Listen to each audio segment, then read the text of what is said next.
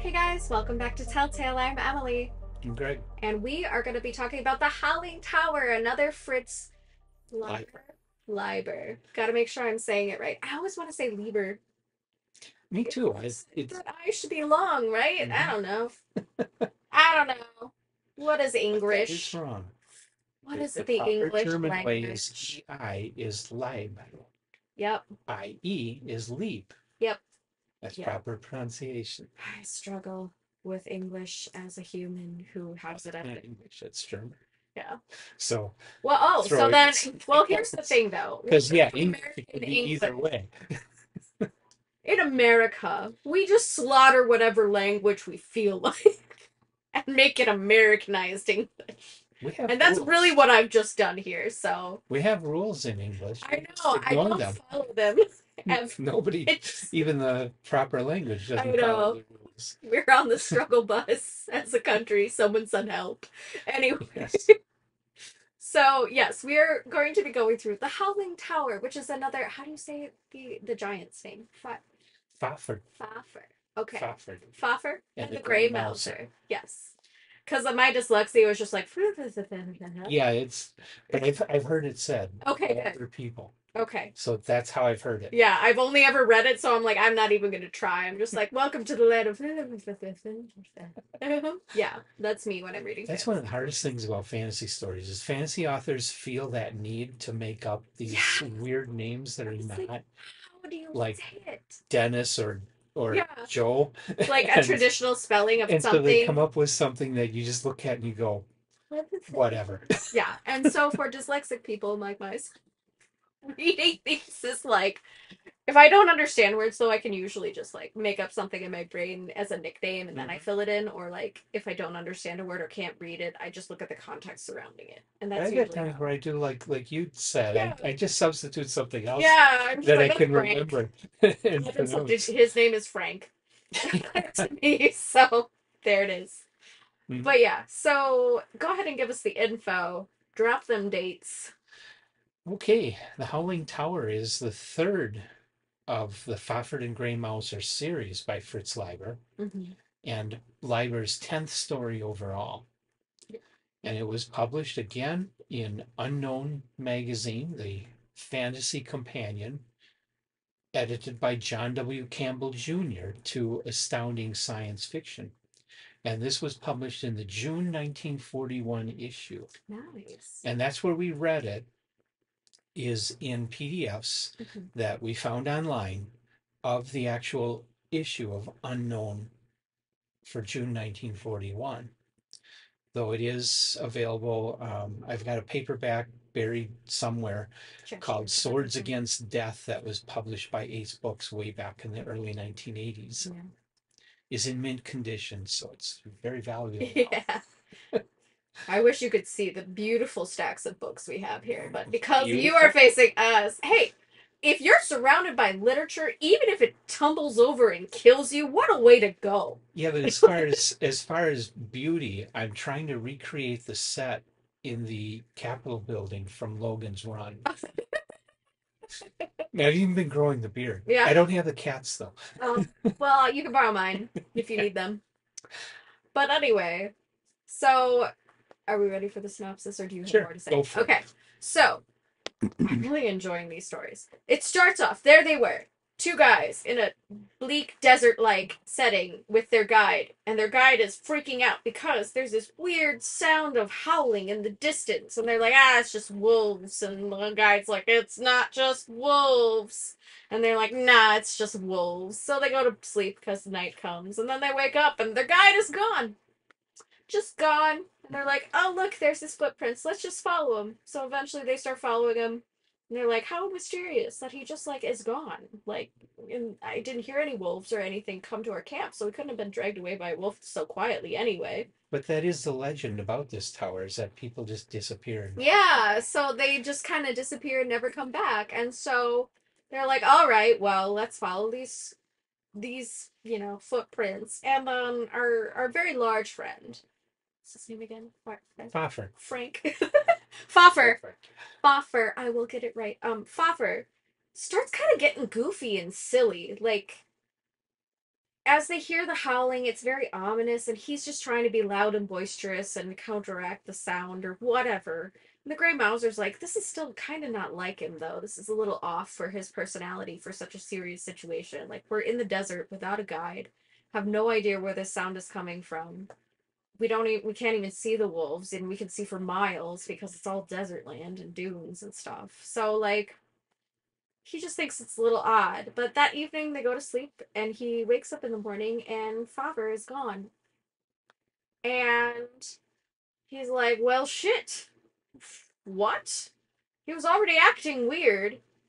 But then he sees kind of in the distance what he thinks might be his friend running towards Mhm. this tower. And he sees the footprints. So he goes and starts pursuing it. And again, the howling starts. And he's like, this is just so weird. But the closer he gets to the tower, the less the howling happens. Yeah. And so he finally gets to the tower and he's about to walk in and a rock falls right where he was about to, right where he was moments before in the entrance of this tower. So he's exploring the tower and he's like, it's just a freaking tower. Like, I'm not finding anything. But he finally comes into a room that looks like kind of a apothecary situation or like a chemistry's lab sort of thing and finds his friends laying on the ground with these bandages all over him, but no stains of blood or signs of wounds. And then, as he's, trying to wake his friend and can't successfully, some old guy just wanders in and is just freaking out because he's like, I saw you die. I saw you're dead. Like, you can't be here.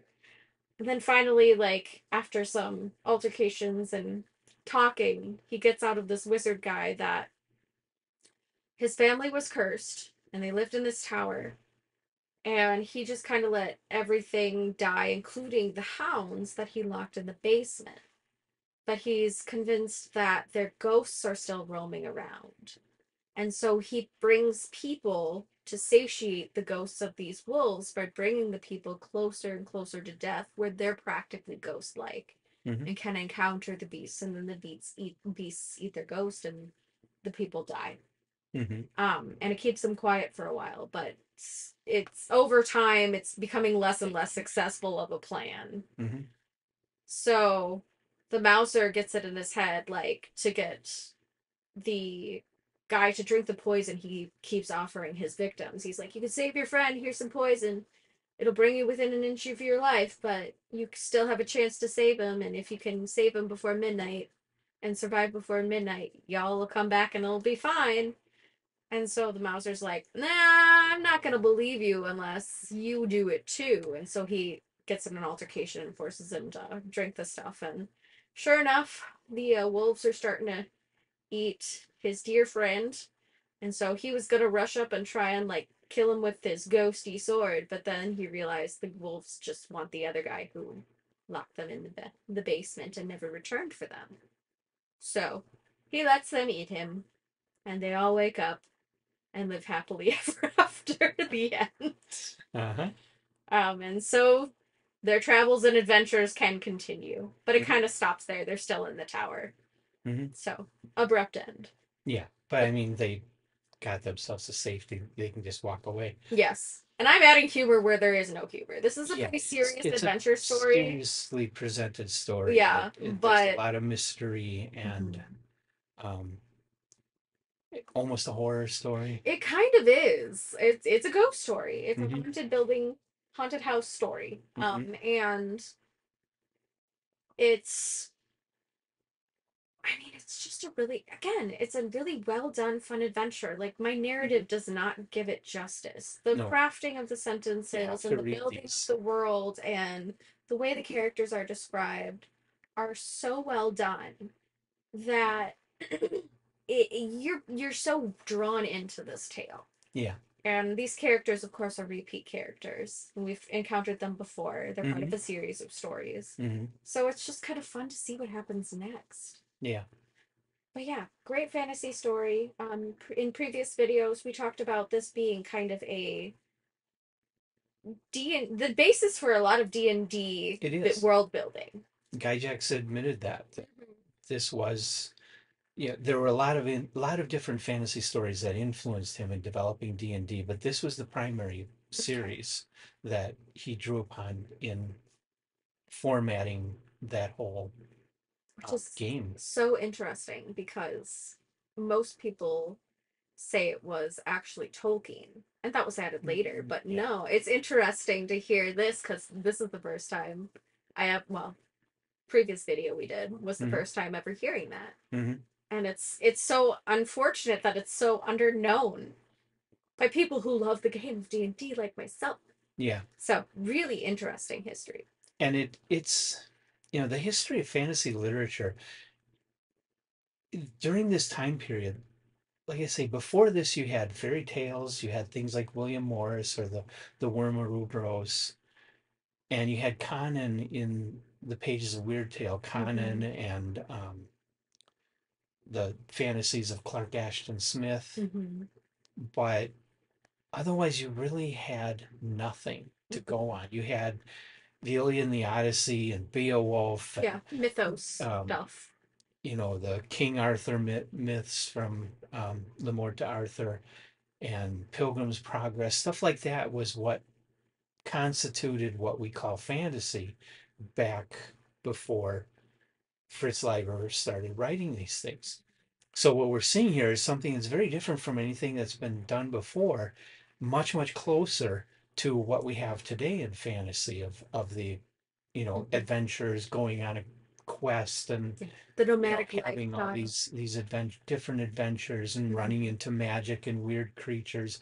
It comes somewhat from Conan, but it also comes a lot from Fritz Leiber, and so this was instrumental. And Unknown magazine also published a lot of other fantasy stories that had the effect of bringing us to where we are today with fantasy. Yeah. Like L. Sprague de Camp wrote a lot of what you would call urban fantasies. Mm-hmm. And back then it wasn't called urban fantasy, but it is essentially urban fantasy. It Mm-hmm. was these mythical creatures appearing in the lives of people in 1940 Mm-hmm. and causing havoc, usually done in a comedic way, Mm-hmm. which was really cool, Yeah. because they also pioneered that kind of thing, like that would lead to things like Discworld and Princess Bride and Mm-hmm. things like that. Mm-hmm.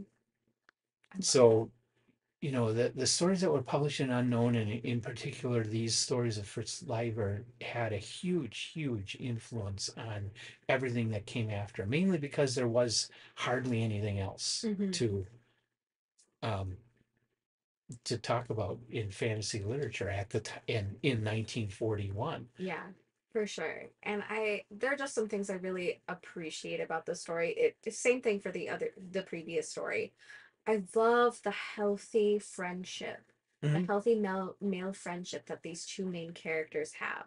Yeah, They have such deep brotherly camaraderie that you don't see in a lot of I think more modern stories. There's always like a girl that's getting in the way and some yeah. toxicity and all this other stuff. The conflict is not inner for them. It is not in their relationship. It is in the world around them that they are willing to face together. Hmm. And I just love seeing that healthy masculinity in a fantasy story. I wish we could see more of it in more modern stuff. Yeah. So that's something that I feel like a lot of modern fantasy is missing, is that there's struggles in relationships that cause these dynamics. You don't see a lot of these, like, the characters know who they are, they don't know what they're up against though. Hmm. And I think that's a really interesting way of writing, and I would love to see more of that.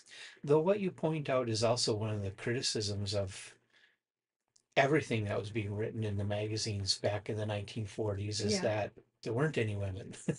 Yeah, I see that as you an know issue, but I Um, think, but sometimes it's not an issue. yeah, Sometimes two guys do get together to play football on Saturday yeah. afternoon, and there aren't any Sometimes two women. guys just meet in a You bar know, and decide they're gonna go on adventures because they like each other.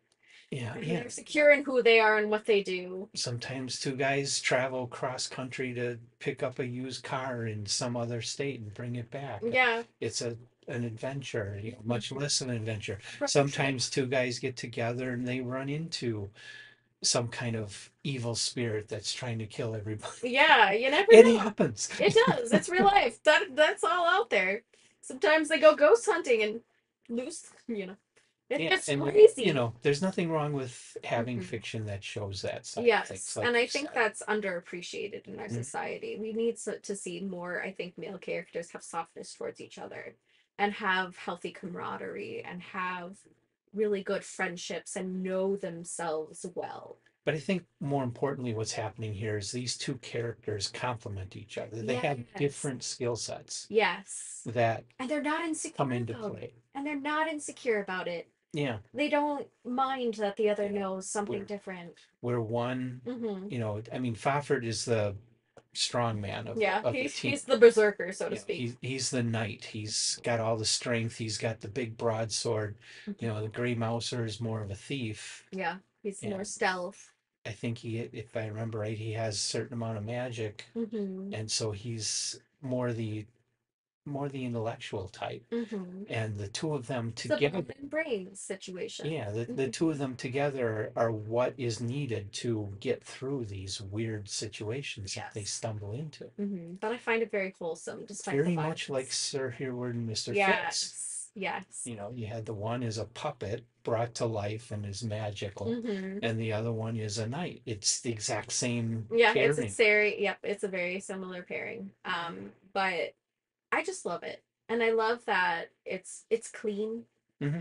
despite some violence. So, PG 13 style. I could hand this to a 10-year-old and not really worry Yeah. about them reading this because it's not super racy or anything like that. It's not inappropriate for younger ages kind of thing. This is no different than the kind of stuff they see in their own, Disney movies where Hmm. knights are fighting dragons and Hmm. stuff. So But it's better than Disney. it's way better than Disney.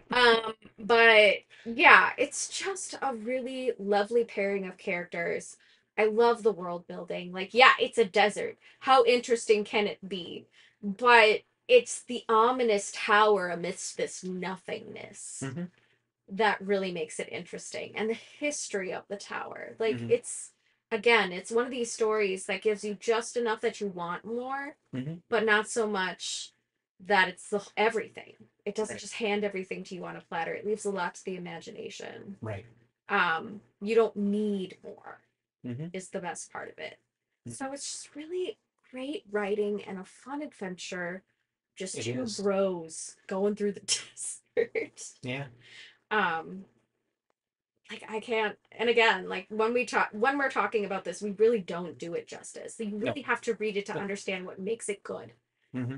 Because just describing it to you in our own layman's terms in a few minutes of a video is not going to give you the essence of what we have experienced through this But literature. that's what we're here for. We're not here to give them the story. Yeah, we don't want to give you the We're full here thing. Yeah. to give you a taste Yeah, and give you a recommendation. Hey, this is one of the great ones. Check this out. Or absolutely. this one is horribly H.P. Lovecraft racist. Steer Yeah, clear of yeah. it. You I mean, like, H.P. Lovecraft has some great writing. Some of it is not great, though. Yeah. Some, not all. But yeah. Mhm. So, yeah, this is another top tale, isn't it? Yes, it Excellent. is. Excellent. I It'll be interesting to see if all of them can. I mean, I know. eventually, I gotta think if they gotta start getting You their know, if we're kind of running into that too with like Philip K. Dick. Like, do we have ones that didn't make it in Top Tail? I think we have one. No, we've had quite a few that Okay, weren't good. top tails, but there have been quite a few that were Yeah, a top tails. majority I think were Top Yeah, Tails. So we'll see which if this is a I mean, similar he's just that situation. great of a writer. Mm-hmm. But this is the same two characters kind of doing the same kind of thing over and over and over again. Mm-hmm. I'm thinking eventually it's going to start to be, oh, here we go again, you know, Mm-hmm. and not be Maybe. quite so good. Maybe not. I Yeah. mean, what's the one in one of the stories that was written, I think in 1969, won either the Hugo or the Nebula Award. Mm-hmm. It was considered that good, and he had already written a lot of stories ahead of that. So, Wow. you know, We'll maybe see. he is able to keep that high Momentum. level of quality to all of these stories. Mm-hmm. Come back and see. Yeah. So yeah, I have nothing else to say. So Me either. And leave your comments. If have you read The Howling Tower? Tell us what you think. Tell us anything else you want to say about Fritz Leiber that maybe we don't know and haven't covered. We'd love to hear it. And come on back. What is the next Fritz Leiber Leiber, Leiber. The next one is They Never Come Back. But it's not a Fafhrd and Grey Mouser story. Okay. It's a science. They better come back. Well, yeah. This next one in Leiber's bibliography, it was published in Future Fiction. It's a science fiction story, a novella titled They'd Never Come Back. That's the next one to talk about by Fritz Leiber. So yeah, join us. So we take a break from the Fafhrd and Grey Mouser. Dang it. I like them. We'll get into them more. They're my besties now. Okay. All right. Well, thanks for joining us, guys. We will see you next time. Bye. Bye.